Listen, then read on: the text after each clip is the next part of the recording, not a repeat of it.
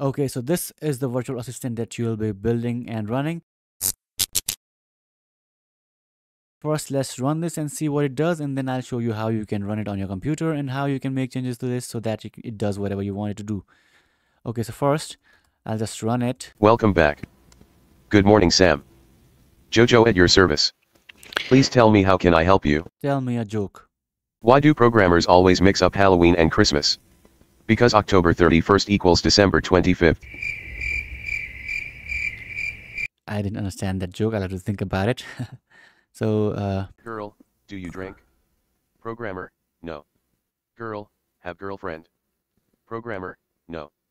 Girl, then how do you enjoy life? Programmer, I am programmer. not good. Where were you born? I was created by Vishal, in Nepal. Open Google. What should I search? US election. Searching. Send email. What should I send? Is the meeting on for 1 p.m.? Who is the receiver, sir? Vishal@gmail. Okay, so this part you have to type.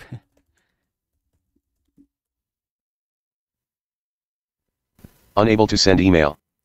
So yeah, it is unable because username and password are not set here properly. Now, let's see how it is working and what you can do to modify it according to your needs and how you can run this. So I'll just press Ctrl C to close this. Let me clear this. Now, let's see what it is doing and how it is doing whatever it is doing. So first of all, this is where it comes when you run the project that is inside this main part, okay? So first, this function is called as wish me. So if I go inside wish me, as you can see, it's not doing much. It's just saying welcome back and then saying good morning, good afternoon, or good evening, or good night according to the current time. And it just asks you, how can I help you? And how is it speaking this welcome back? So to speak, I'm using a Python library that is pyttsx3. So all these libraries are mentioned in this. So I'll show you how you can set it up later on. Okay, so let's see the flow. After it wishes you good evening, good night, or whatever, it just continuously listens to whatever you are saying. Because we have a while loop here, it continuously says whatever you are listening.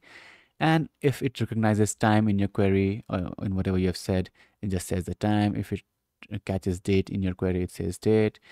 If you say who am I, it will tell you who you are according to whatever you have set your name here.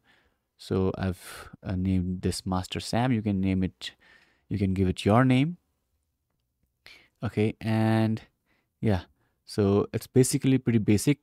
Whatever it catches in your query, it acts according to that.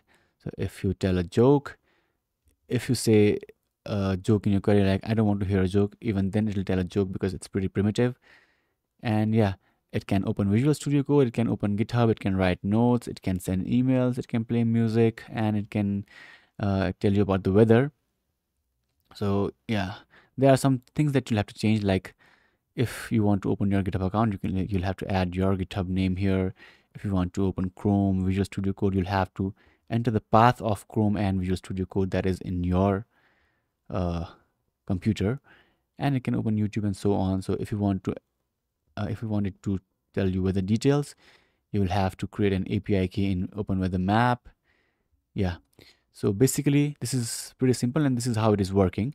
Now to run this in your computer, after you have cloned it or downloaded it from GitHub, the link is in the description below. What you need to do is first you need to create a virtual environment. So I already have it created here, as you can see. If you have not, what you can do is you can run this command and it will create a virtual environment.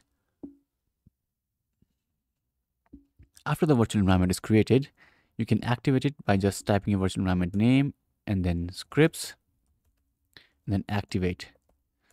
And you will see this green thing after it has been activated.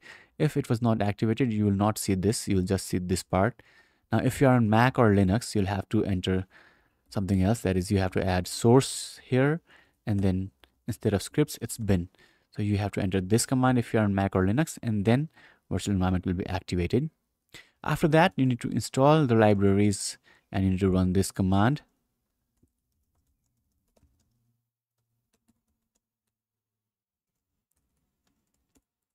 and it will install the requirements. I already have everything installed, so it's finished quickly. In your time, it will take a couple of minutes. And after you have activated the virtual environment and installed the required dependencies, you can just run this like this. Okay, so Welcome back. yeah. Now, if you have any questions, let me know in the comments below and let me know what you build.